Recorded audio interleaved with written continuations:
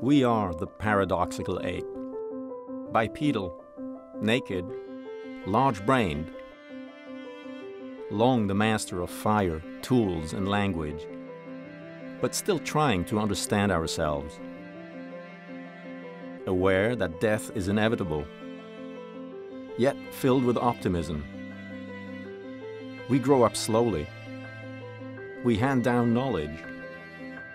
We empathize and deceive. We shape the future from our shared understanding of the past. Carta brings together experts from diverse disciplines to exchange insights on who we are and how we got here. An exploration made possible by the generosity of humans like you.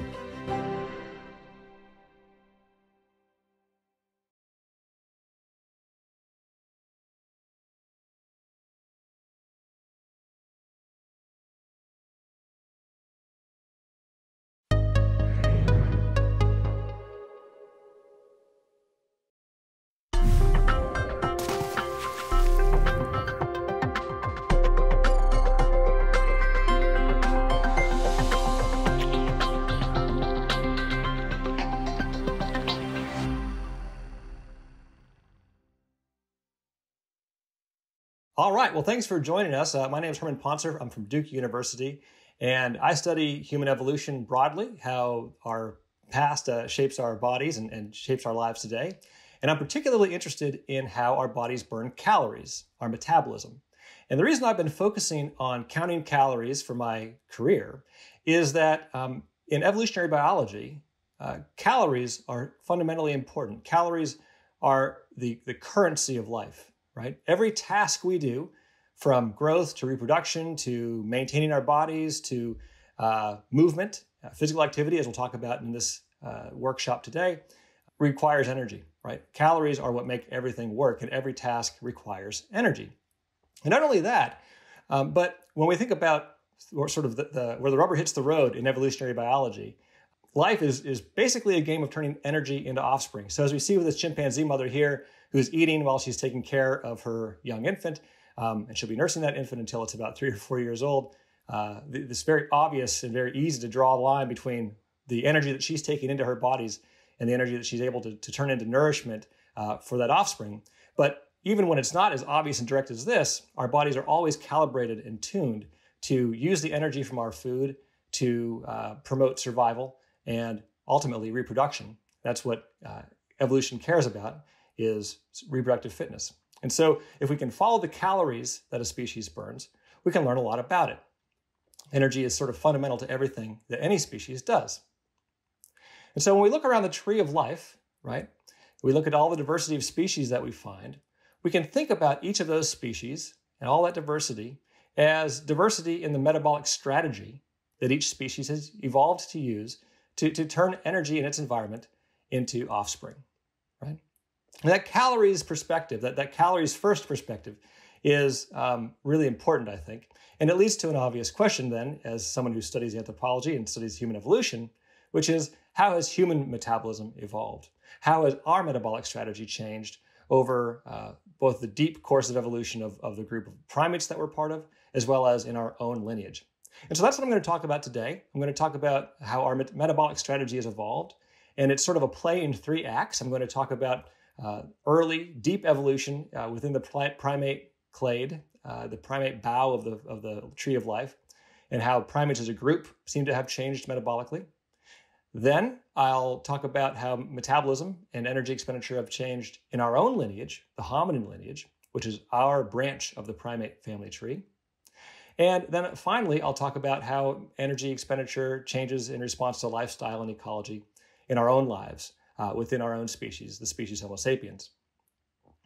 Okay, so we'll start then with the oldest question here that we'll talk about today, which is, how has evolution changed the metabolic strategy, the way that we spend our energy, across the entire primate group?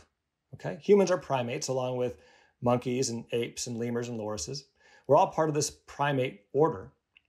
And that primate order diverged from the other mammals about 65 million years ago, give or take. And so we are all members of this group the group primates. And when I started this work about 10 or 12 years ago now, we didn't know a whole lot about how primates spend their energy or how it might differ from other species. We'd had lots of measurements of resting metabolic rate or basal metabolism. That's the energy that an animal spends when it's at rest. But of course, animals don't spend most of their days at rest. Most animals spend most of their days awake and active and moving. And so we didn't have lots of measurements of the total energy expended over the course of 24 hours for many primate species. And so that's what I'm going to talk about today. I'll be focusing on the total energy burned, the total calories burned over 24 hours for primates in our species as well. Okay, so there wasn't a lot of data on that. And so with some collaborators, we started a project about 10 years ago, which we'll call the Primate Energetics Project. And we went to as many zoos as we could. We went across different human populations. We went to sanctuaries. We even had some data that we were able to get from wild populations of primates. And we measured daily energy expenditure using this technique called doubly labeled water, which uses isotopes to track the body's production of CO2. So it's a really precise and accurate measure of the total calories you burn over 24 hours. And what we found was really surprising because we didn't expect to find huge differences. We thought primates would look like other mammals. But in fact, what we found was that primates are quite distinct. So here's a graph that let's walk ourselves through. Every dot here is a population of primates or other mammals. So the gray is other mammals. Green dots are populations of primates. And you can see right away here that as we go from smaller bodied to larger bodied, right, species burn more and more energy. So small species burn fewer calories a day than large species, just like we'd expect, right? Mice burn fewer calories than elephants, for example. Primates follow that same rule. So small-bodied primates, little lemurs and lorises and marmosets, they burn fewer calories every day than big primates like gorillas and orangutans. And so that line goes up to the right for us too. But notice how our line, the primate line, is shifted below the other mammals. And that shift doesn't look like a whole lot here, but it's actually quite a big difference. When we compare our expenditure as primates to other placental mammals, primates only burn about half the energy that you'd expect for a mammal their size. That's how big that shift is on this plot. Notice that the numbers here don't go 1, 2, 3, 4. They go 1, 10, 100, 1,000. When we plot things in log space like this, it can be deceiving how big those differences really are. But it's a big difference. And just to kind of give you a better look at it, here we can look at primates compared to other mammals of similar body size. So if we look at ring-tailed lemurs at about 2 kilograms versus foxes, you can see how different they are, 217 calories a day versus 425. Bonobos, our ape relatives, similarly low energy compared to a similarly sized mammal. So primates are really slow metabolism species, right? Our entire primate group is a low metabolism group. And that has big implications for our lives today. As we're part of this primate group that doesn't spend many calories. And what we think the big implication here is that by having a slow metabolism, we have a slower pace of life. So remember, I began by talking about how every task we do, from growth to reproduction to maintenance, all of it requires energy. And so if our bodies are burning energy more slowly, then it stands to reason that we're going to grow up more slowly. We're going to reproduce more slowly. We're going to age more slowly. And, we can see that in our own daily lives. For example, here's a picture of my son and our family dog. My son is 9 years old, right? And he's not even an adult yet. Whereas my dog is 15, right? And in the later end of her life as a dog. Our family pets, don't live much past their teens because they live an accelerated life compared to us. Actually, it's primates, though, that are the oddballs out. Primates, in general, as a group, grow slowly, reproduce slowly, and age slowly. And we think this is because, as a direct result of having such a slow metabolism. All right, well, that's the primate group. What about our branch of the primate group? For that, we might expect to see differences in how we burn our calories compared to other apes. And the reason we might expect to see those differences is that humans have a suite of really expensive, metabolically expensive, energetically expensive traits. We have large brains, and our brain tissue is very energetically costly. Your brain basically runs a 5K every day. It burns about 300 kilocalories a day. Ape brains are much smaller and therefore burn much less energy. Humans also have larger babies more often than apes do, and that's energetically costly. We're more physically active, of course, and that also burns lots of energy. And so we wanted to know, how does human energy expenditure, how does our metabolism compare to the other apes? And for that, we focused in on energy expenditures, metabolic rates, between orangutans, gorillas, humans, and chimps and bonobos, which are in the same genus, the genus Pan, so we'll group them together. And when we focused in on those species, what we find is really interesting. Humans actually spend much more energy every day than other great apes do. Even after we control for body size, which these data show, even after we control for activity level, our bodies just burn more calories every day. Our cells are working faster, burning more energy. And we think that has to do, again, with this fundamentally human suite of traits that we've evolved: big brains, big babies, and active lifestyles. So humans are the high energy ape. And we don't know exactly when that evolved, when that change in our metabolism evolved in the 7 million years of our hominin evolution since we branched off from chimps and bonobos. But what we suspect very strongly is that change, that metabolic acceleration, occurred around 2.5 million years ago with the beginning of our hunting and gathering strategy. So humans and the genus Homo, in fact, before Homo sapiens, we've been hunting and gathering for 2.5 million years. Hunting and gathering is the strategy for the genus Homo. And it's an energetically costly strategy, right? You need a lot of energy to hunt and gather because you need big brains, you need more physical activity. And of course, when we look at humans today, we are also long-lived, and you need energy to be able to live a long time. You need to repair and maintain your body. And we also have large babies more often, as we talked about before. So this suite of traits, which is fundamental to how humans are different than other apes, we think has been made possible by an evolutionary increase in the energy expenditure in our lineage, our metabolic acceleration that has allowed these things to evolve.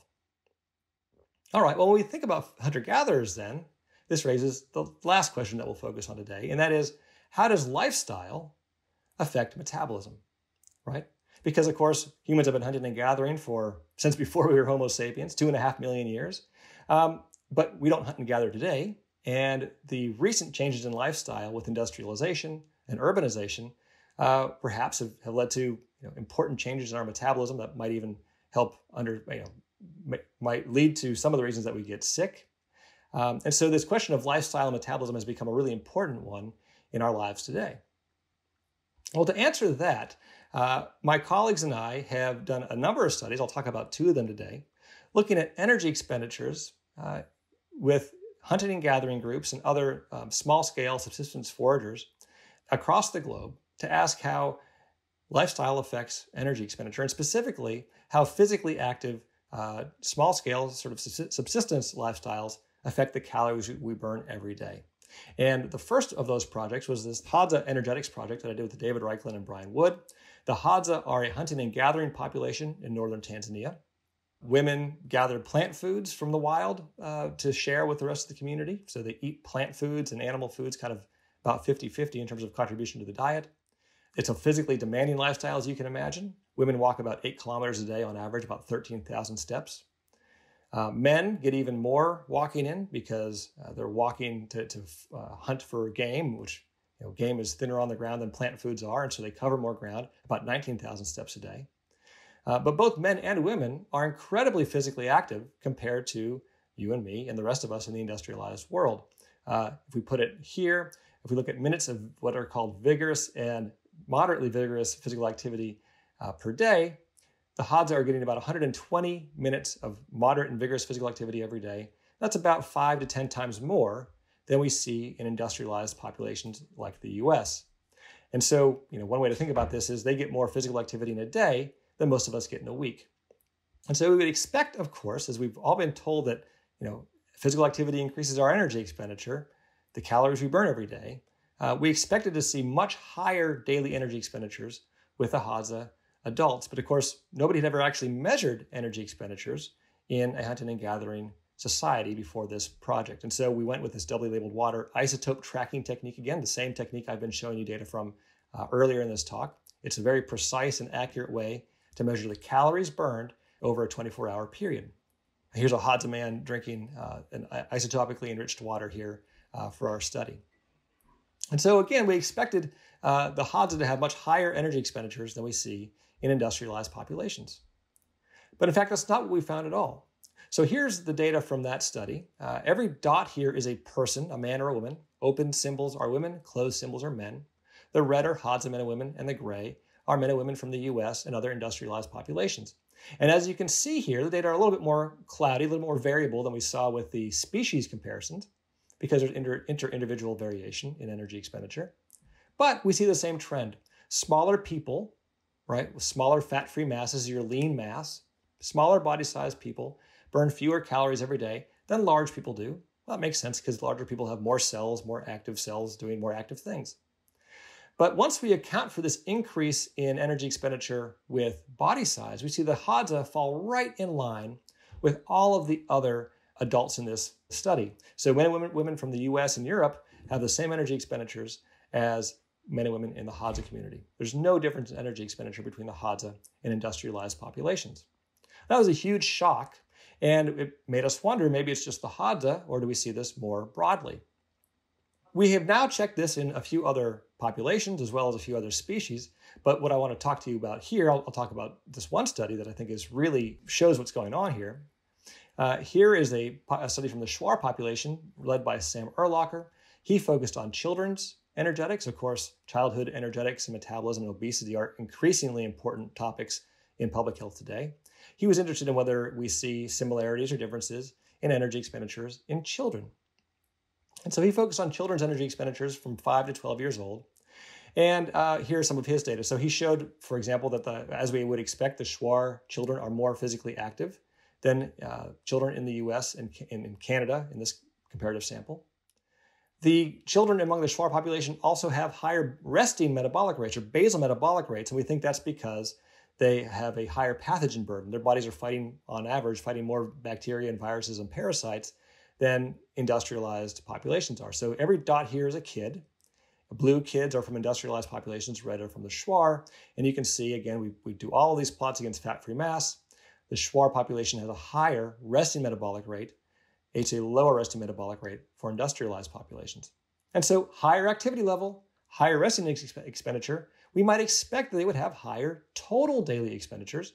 But just like we see with the Hadza study, there's no difference between total daily energy expenditure with the Shuar kids and that with the US and UK populations. So it doesn't matter what your lifestyle is, it would seem. Your body adjusts and is able to keep energy expenditures in check. And as I mentioned, this isn't just in humans, and it's not even just in these populations. We see this in other species as well. I showed you this graph before. We have primates here versus other mammals. But what I didn't tell you before is that if we look at the primate group, some of those populations are from captive, zoo, and sanctuary populations. Some of those populations are primates in the wild. And there's actually no difference for primates in zoos versus primates in the wild in terms of how many calories they burn every day. Of course, after we account for the effects of body size. And so primates, non-human primates, are also adjusting to their lifestyles, it seems, and keeping energy expenditures in check. So what this might look like then is, let's imagine two sedentary people. This person on the right decides to adopt a more active lifestyle. And for a while, right, their energy expenditure will go up. This is total energy expenditure, and we can think about it as being made up of activity and other, maybe resting and immune function and reproductive function and everything else. For a while, after they start a new exercise program, for example, their energy expenditures will go up. But then, as their body adjusts, their body will make adjustments in this other category. We will spend less on other tasks, and we'll basically eat up and absorb all or nearly all of the energy expenditure that we are adding to our daily lives with exercise. Now, that's surprising, perhaps, but seems to be a pretty widely seen phenomenon. It might also help explain why it can be hard to lose weight with just exercise alone. Exercise in isolation doesn't do a whole lot for weight, and this might be one of the reasons why. But before we get frustrated about exercise, I just want to point out that this less of the other stuff is actually probably a really important benefit of exercise. And so what we see is less inflammation, less stress reactivity, less reproductive hormone production. To show you what this looks like, here's the amount of inflammation measured by C-reactive protein, the percentage of people who have clinically elevated chronic inflammation, right? And this is versus how much they exercise. So the people who exercise 0 to 3 times a month, 4 to 21 times a month, or more than 22 times a month. And you can see your likelihood of having chronic inflammation, clinically elevated chronic inflammation, is much lower if you are someone who exercises regularly, because your body, that's part of the adjustment that your body is making to exercise, is spending less energy on inflammation.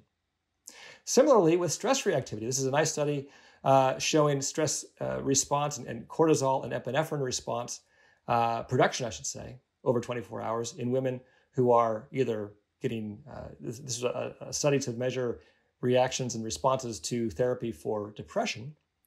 Women who only had talk therapy produced more cortisol and epinephrine over the course of the day than those same women when they had an exercise intervention included in their program. And so by exercising, and it wasn't overly rigorous, it was a sort of a moderate amount of exercise, by exercising a moderate amount, their bodies produced less cortisol and epinephrine. Those are the fight or flight stress hormones that are produced in response to stress. So less inflammation, less stress, less of other stuff that we think is bad for us, actually. And these metabolic adjustments, then, are one really important reason that exercise is so good for us. And so we need to keep this in mind as we think about how our bodies react to exercise and adjust. Okay. Thinking then about our evolutionary journey as humans from 65 billion years ago to now, I think we can sum this up in a couple of points. First, I want to make the point again that your metabolism is clever and dynamic. It's a product of evolution, right? So it isn't some simple engine that we can rev up or rev down. It's responding to lifestyle in ways that are clever and dynamic to keep energy expenditures in check. We might expect that, right, from a clever product of evolution. Also, metabolism shapes our lives in important ways, right? The rate at which we grow, reproduce, and grow older is shaped largely by how our body brings in energy and allocates it to different tasks. So metabolism really shapes our lives.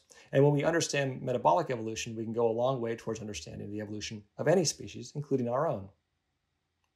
And finally, certainly relevant to this discussion today, humans are the high energy ape. We've had an increase, substantial increase, 20 to 30% more energy per day compared to chimps and bonobos in the amount of energy, the amount of calories that our bodies burn every day. And we think that that's been absolutely critical to fuel the evolution of our bigger brains, bigger babies, and as we'll talk about more today, our increased levels of physical activity. So thank you very much. I want to give a shout out to my collaborators and also a big thanks to the communities we work with around the globe. If you're more interested in the Hadza, you might check out the Hadza Fund to learn more. And if you're interested in the stuff I talked about in this discussion, you might check out my new book, Burn, which covers this and a lot of other research on the metabolism, on the evolution of our metabolism. Thank you.